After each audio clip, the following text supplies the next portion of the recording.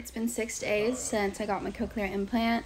It was honestly more painful than I thought it was gonna be. I've basically just been laying in bed, and it's hard to eat food too because my jaw's super sore. You can kind of see the bruising.